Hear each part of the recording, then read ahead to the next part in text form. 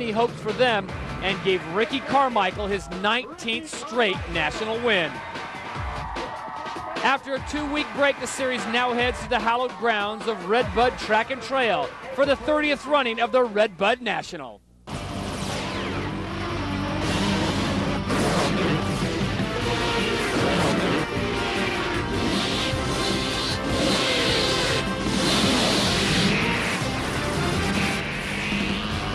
And we welcome you to Buchanan, Michigan. This is round number 6 of the Chevy Trucks AMA U.S. Motocross Championship. And welcome to Buchanan, Michigan for the Scott USA National. Todd Harris along with the champ David Bailey and Cameron Steele. And we've got a great day of racing on hand for you today in the 250 class. David, it is hot and humid, and everyone is still chasing Ricky Carmichael. And he has the advantage, Todd, being from Florida and training in all that heat and humidity. It feels like that out here today, and you can tell by the record number of easy-ups in the spectator areas. He's got a 53-point lead over second place in Kevin Windham, and Kevin Windham has shown some promise, but right now it has been and remains the Ricky Carmichael show in the 250 class. Carmichael already with 4 victories here at Red-Bud as he gets set for Moto number 1. We talked to him earlier, and mission number 1 is winning the title. I want to go out there and try to get a good start. You know, the track is really wet today. Had a lot of rain yesterday, so it's going to be really important, especially with the 4 strokes. They got an advantage today with it being deep like that. So start's very important, and just try to win some races and you know, try to build on my points lead. That's the main thing. As far as the streak goes, hey, if it stays alive, that's great. But if not, we want to try to win the championship. So Ricky Carmichael all about winning the championship. Timmy Ferry trying to get back on top of the podium, which he has done this year, David. He has the ability. He got a great break in round number 5. Well, he did, and he was holding Ricky off, no problem at Budds Creek. Then Ricky went down. Then he had a nice cushion. Then he had something happen to his silencer, which is why the bike sounded funny.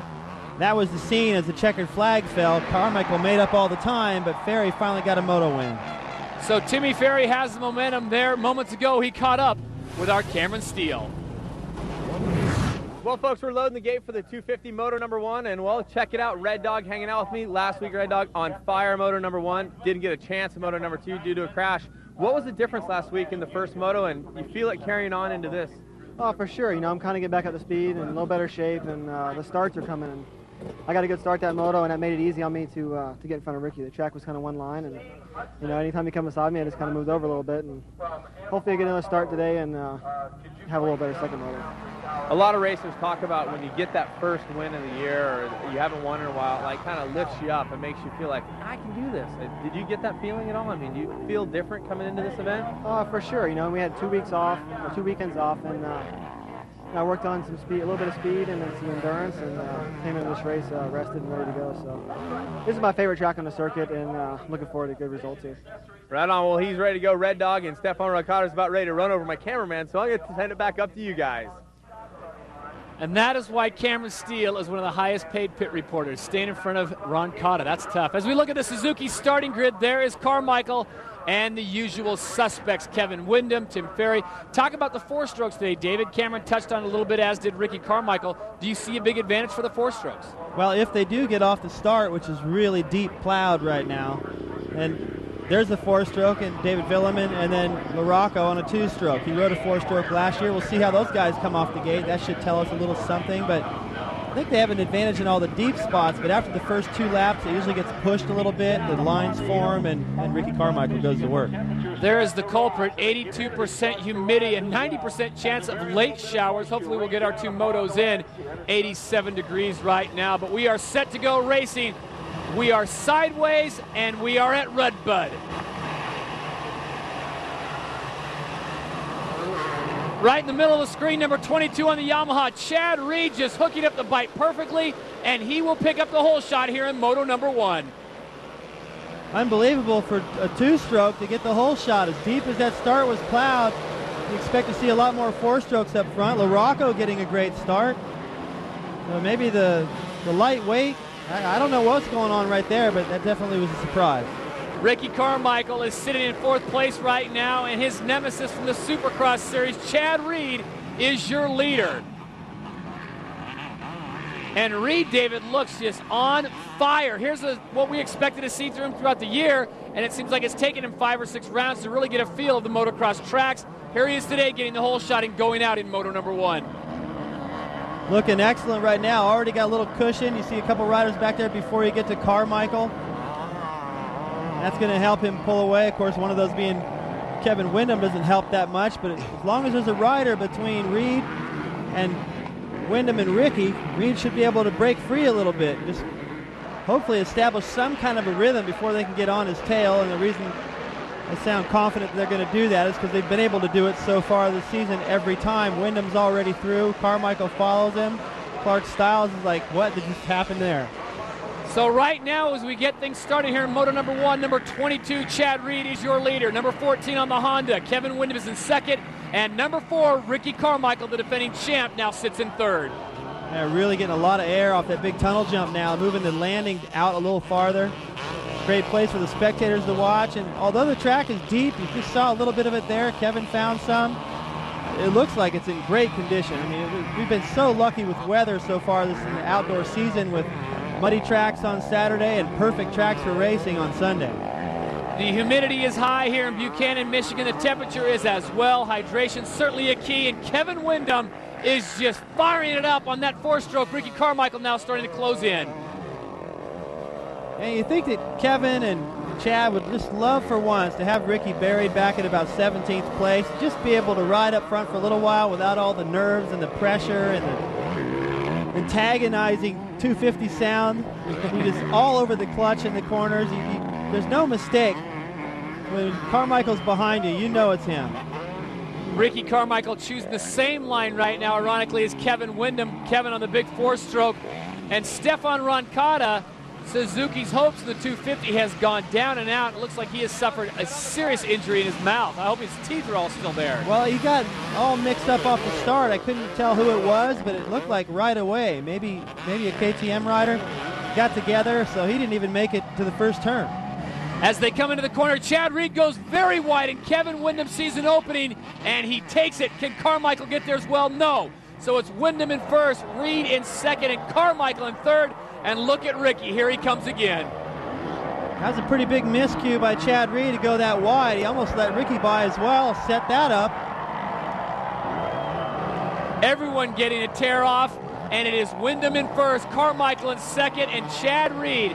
Oh, how his fortunes have changed. He went from first to third, David, in a matter of 50 yards. You know, it's almost like he didn't want to take the inside. He just comes into the outside, know it. You can hear the crowd into it. He had to know those guys were right there.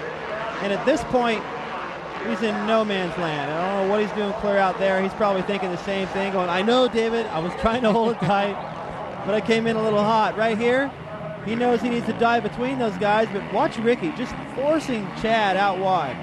Doesn't make contact, but just lets him know, like I said, when Carmichael's behind you, you know it. So Kevin Windham continues to lead, Ricky Carmichael right behind him, and they're starting to put a serious gap on Chad Reed, which surprises me because Chad looks so good and Windham goes down. Kevin Windham gets out into soft stuff, and that front wheel, David, just washes out on him. Here comes Chad, that's how much time they had gained on Chad already. Now remember Glen Helen opener when, well, he got it fired up quick. See what happens here. He's aiming for that outside rut. I think he's going to lean into the corner too soon. He doesn't have anything to hold him. Boom, nice soft little fall. The bike should be fine from that, but now Carmichael's got about a 10-second lead, and Kevin's got about a lifetime back, seconds, yeah, to make up to catch back up to second on Chad Reed. So it's Carmichael in first, Chad Reed second, Windham in third, and Clark Stiles in fourth. We're back to Red-Bud in a moment.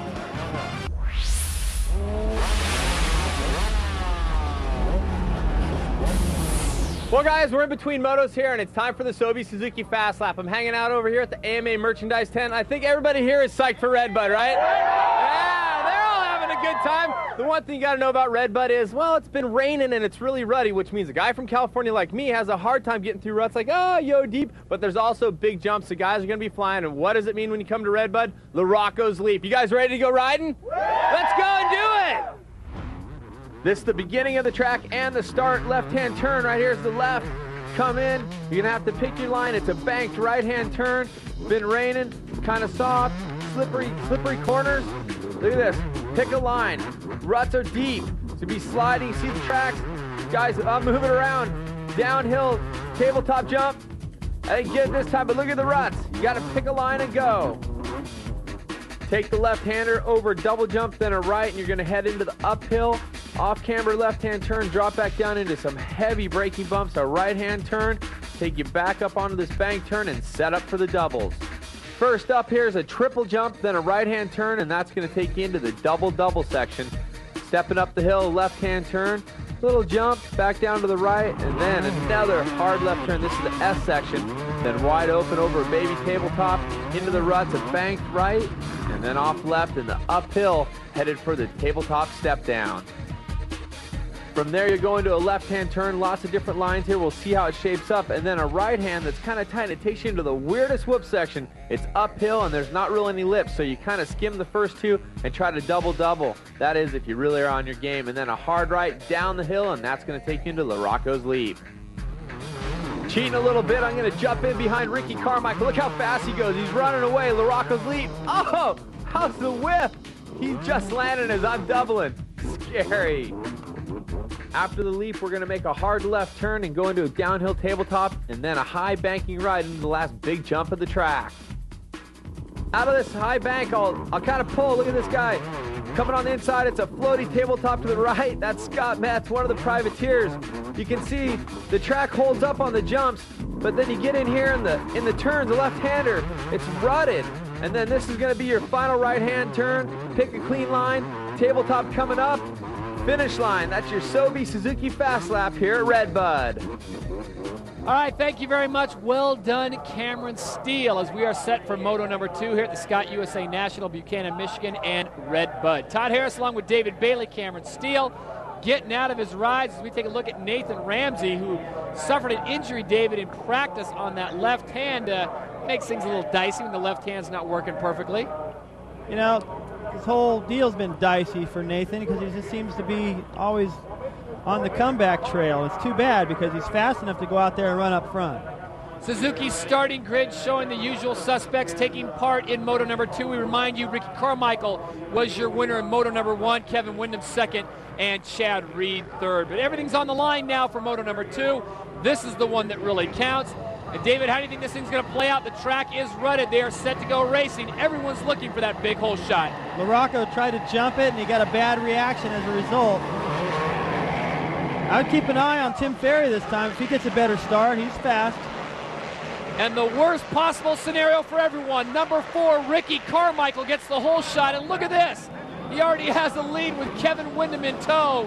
And number 24, Ernesto Fonseca. Ezra Luss dives in, so it's Luss now sits in third. Yeah, I was going to say much better start for Fonseca this time. 3 Hondas up front, but he gets shuffled back a couple spots right there. Now Ricky, see, those guys protect that inside. Luss going way wide right there. He didn't have anybody breathing down his neck, though. He could afford to go out a little wider. So Ricky Carmichael out of Havana, Florida, riding for Honda. Fox and Oakley and Dunlop takes the lead. He is your winner of Moto number 1, looking to make a clean sweep and go 1-1 here. Kevin Windham, though, is right behind him. He's on that powerful 4-stroke. That Honda looks very good out here at Red-Bud. Wyndham's going to have a tough time, though, reeling in the defending champ. You know, he's gone with some new white gear to try to keep a little bit cooler. Look how fast Kevin went into that corner. He didn't even look like he really planned on making the berm, but he laid it over and got in there anyway. He says, hey, I got to run the pace. If I go down, I go down. I love that attitude. I mean, that's what you have to be willing to do. Luss, beautiful line up that straightaway, riding the rear wheel. So he's doing all he can to try to stay with those guys, and he's still losing time. Meanwhile, Kyle Lewis, number 23, on board the Moto XXX ride. Looks like he is dead, cannot get it kicked over. Ricky Carmichael continues to lead. This is the battle for first. Here comes Windham, hard charging on the outside, using all of that 4-stroke. Behind him, it's Yogi Ezra Lusk in third, and David Villeman sits in fourth. But this is a great battle. I know the folks at Honda want to keep both these guys safe, but for the sport of motocross, nothing better than Kevin Windham pushing Ricky Carmichael to the limits. Well, usually when you have that happen, they run away from third place, and then no matter what, they're going to get a second. That's going to be good for the points title. You're looking at 1 and 2 right here. And I'm surprised actually, it looked like Wyndham had that whole shot, and Ricky just stole it from him in the first corner. That tells you how fast that 250 is, because I've talked to Kevin about his bike. He's like, you know, a 250 stock bike to a works bike, there's a lot of difference. And he goes, when I first rode a 450 Honda, I thought they can't make it that much better. And he goes, it is so much better, and Ricky is better than that. There's your running order. Back to Red-Bud in a moment. Welcome back to Buchanan, Michigan, round number 6 for the Scott USA National. We're at Red-Bud. The man on the right is the one responsible for this fantastic facility, Gene Rishi, the founder and owner of Red-Bud, and he has a lot of great memories of some of the best in the business who have come through these parts, including that man, Bob Hanna. But for the Hurricane, it didn't start out all that great when he came to Red-Bud. Oh my God, no. My wife threw him out the first time he was here. Took his rent-a-car there and jumped the jump, and the car had 15 miles on it, and the next thing you know, it couldn't open the doors. He's trying to explain who he was, and he says, I don't give a hell damn who you are, get out. So he got actually thrown out the first time he was here.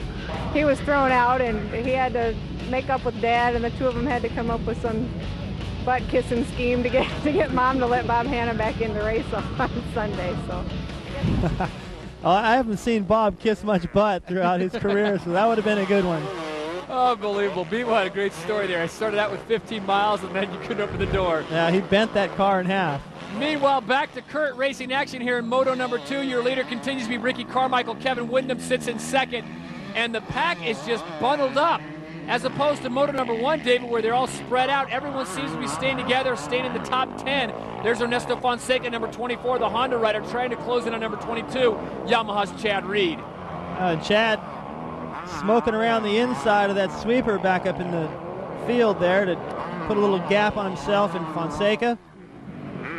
Looks like he's riding hard, just not up near the front. And, you know, I wonder what's going on with Chad. People are asking me all the time, and I'm going to go out on a limb here and say that I think that with all, he's tasted winning, and the way he won at the end of the Supercross series, I just don't think that he's really that interested in giving it everything he's got to give every second of the way during this outdoor series like he was in Supercross, because the carrot's gone. He can no longer win a title. Here's the look where he got around the inside of Fonseca where he was getting past the first moto.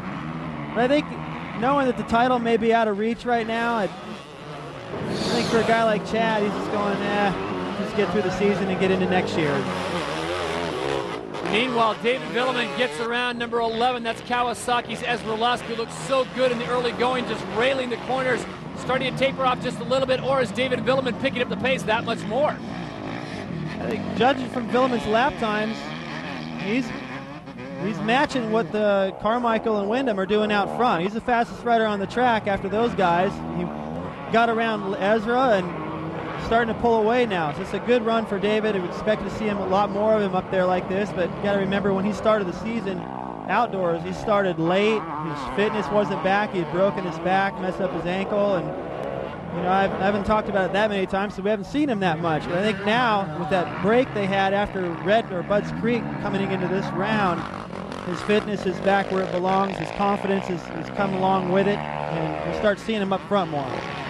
Back to the front we go. Ricky Carmichael, your leader, but Kevin Wyndham on board the Honda is right behind him, whether it's the new white gear or what, looking very good. Here's the pass one more time as we take a look at David Villeman on the inside line, getting around Ezra Lusk. That's number 12 on the Yamaha, Lusk number 11 on the Kawasaki. And Ricky Carmichael is out in front, and he has put on some distance, and Kevin Wyndham may have gone down because he is nowhere in sight now. All it takes is a little mistake. I don't think Kevin went down. You see him back there. A couple mistakes, and that's what happens when Carmichael's in front of you. Ricky Carmichael, your leader. Back to Red-Bud in just a moment. And welcome back to Red-Bud. This is the Scott USA National. Todd Harris along with David Bailey and Cameron Steelers. Timmy Ferry trying to close in on number 11. That's Yogi. Ezra Lusk on board the Kawasaki. It looks like, tries to go for the block pass. David finds himself a bit of a rut and gets the job done. Something's weird with Ezra right there. I don't understand what he did. I mean, there was no reason for him to get past. He just cruised into that corner, then he cruised around the corner. Now he's charging again. So I don't know if he's just trying to make his mechanic Randy mad or what's going on right there, but here comes LaRocco now. 2 words for you, 4-stroke. Timmy just dropped the throttle and just lost him. Meanwhile, Mike LaRocco, as you pointed out so correctly, is right there, takes the inside line, and Ezra once again. You know, Ezra has the experience, he knows better. Yeah, you know, it just maybe he's tired. Maybe the heat's getting to him or something, but he doesn't seem to be putting up any kind of a fight right now. Look, he'll let off right here. Now go ahead, Timmy. And then he kind of did the same thing that Chad Reed. You know, I gave him a little bit of a hard time the first moto for going wide up there at the top, and that's what let LaRocco by. So now this battle continues, and they've just dropped Ezra. And Villeman has dropped these guys. I'm really impressed with what Villeman's been able to do lap time-wise. The fastest rider on the track right now. And heat is usually his problem. And look at that. Mike LaRocco just bounces right in front of Timmy Ferry. So LaRocco has moved up to 4th, Tim Ferry in 5th. And as David pointed out, the Cobra, David Villeman, sits in 3rd behind Wyndham and Ricky Carmichael. Now this is a good fight. Timmy not really doing anything wrong there, but he did get kind of landed into the face of that last jump. Kind of abrupt, but he already knew LaRocco was coming on the inside of him, so he was trying to set up and maybe get back underneath him as Carmichael does his own version of spectating. Is this a parade lap or is this just Honda R&D? Because they've got the Hondas out 1 and 2. They got a little testing on the 2-stroke, a little testing on the 4-stroke. And by the way, we'll pick up a checkered flag. Yeah, I'll tell you what, it's when you see Ricky on the weekend, you only see about maybe 25% of what he's got. You know, he's just riding around. It's very routine.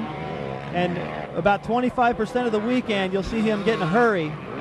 And after that, he goes back into cruise control, goes home, and rides a lot harder than what we see on the weekends. That's why this stuff on Sunday is so easy for him and such a routine. Nice, easy day for Mr. Gosler. He just takes it all in. No need to write anything on that pit board. Number 4 knows exactly what to do. So Ricky Carmichael puts it on cruise control and just lights up the track here at Red-Bud. Picking up his 5th victory at this historic track. You know, we've run out of superlatives, David. He is just making it look too easy. You know, the thing about Ricky is the momentum, and, you know, he expects to win, and the guys that are running in 2nd and 3rd almost expect to be 2nd and 3rd. And if they can beat Ricky somehow, they act like they just won the championship. And then Ricky comes back out in the next moto and beats him again and quiets all that back down. So I don't know. I'm glad I'm not racing against him, I guess. Carmichael doing a little rehearsal possibly for the freestyle tour as he brings it through, giving the fans here at Red-Bud a little taste of what it's like to be number 1 in the world. Ricky Carmichael will be your winner in Moto number 2, picking up the victory in Moto number 1, so it's a clean sweep for the young man from Havana, Florida. Ricky Carmichael, your winner. Don't forget, this race 93 career AMA wins for Carmichael, and he is still a young man, not even 25 years of age as of yet. As we take a look at the Honda official results, it's Carmichael going 1 and 1. Wyndham, Villeman, Reed, and Mike LaRocco rounding out the top 5 here in Moto number 2. Then it's Timmy Ferry, Larry Ward, John Dowd, Ernesto Fonseca, and Ezra Lusk rounding out your top 10. Right now, let's send it down to Cameron Steele, who is with Ricky Carmichael, your winner in Moto number 2. Well, guys, Ricky Carmichael continues to tear everybody apart. Ricky, unbelievable ride. The no-footed can, styling it at the end. Just throwing a little freestyle there? Yeah, I wouldn't call that freestyle, dude. I am terrible at that stuff. But I try to have a little bit of fun and give the fans something they want to see. And, man, I felt awesome today. I tell you what, Kevin was on my tail for over half the moto, and he was making me work for it, but I kept on that pace, and it was questionable for me if he was going to be able to hold that pace, and luckily I spit him off, and the rest was history. On the track, slippery spots. You got to watch yourself. You're leading the race. You really do have to be careful, don't you? Definitely. You know, I think this track was 4-stroke heaven. You know, it's really like deep. And those things have so much torque, it just pulls right out of there. And then hard pack, and those things are immaculate on hard pack. But, you know, I was able to ride as hard as I could and keep them guys behind me. Kevin was right beside me on the start, and I had to close the door on him because I really didn't want to eat roost the whole time. And it was awesome. It was a nice move. I saw. Great job today, Ricky. Thanks a lot. Definitely, you know, got to thank Honda, Oakley, Fox, my trainer, Eldon Baker, and, you know, everybody that has helped me get here. It's just awesome. Thanks, Ricky. All right, thank you very much, Cameron Steele. Congratulations to Ricky Carmichael as we take a look at the official overall results, it's Carmichael going 1-1. Wyndham gets the 2-2. And rounding out the top 3 is Chad Reed. So a great weekend for Chad Reed, but a better weekend for Ricky Carmichael. I don't dare call it struggling, but you haven't been winning. Is this a result of the Supercross season where you were winning and you kept testing all the way through Supercross, where most guys are already testing outdoors? Are you playing a little bit of catch up on the testing? Yeah, you know, everybody says that, you know, I'm better at Supercross, and it's half true. It's one of the things that come very natural to me. I've always had a track since I was 9 years old, so outdoors is, you know, a little tougher, and I think not having a bike set up coming into the season. We rode the World Cup, and I rode on the 4-stroke, and it was a completely different bike, so it was one of those things that we're just chasing something, but all the guys at Yamaha, Thor, Parts Unlimited, Scott and Bridgestone, they all been helping me out, and, you know, week by week to getting better. We'll see you at the next round, Chad. See you there, Cam. Thanks. Well done, Chad Reed. As we take a look at the overall standings, it's Ricky Carmichael out in front, 59-point lead over Kevin Wyndham. Chad Reed sits in third, 70 points back. Moments ago, Cameron Steele caught up with Kevin Wyndham down on the podium.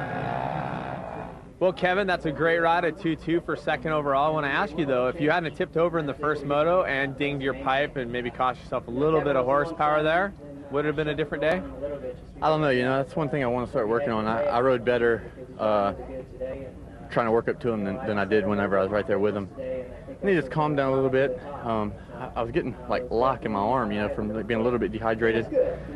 And unfortunately I had to just kind of ride around, you know. I kind of, whenever you get out there and you get a little thing that bothers you, you know, like you can't ride, you know, 100%, you're either going to back it down or you're going to go down. And I had enough of that in the first moto. Well, we remind you that the Troy event has been tentatively rescheduled for September 6th and 7th. Check your local schedules.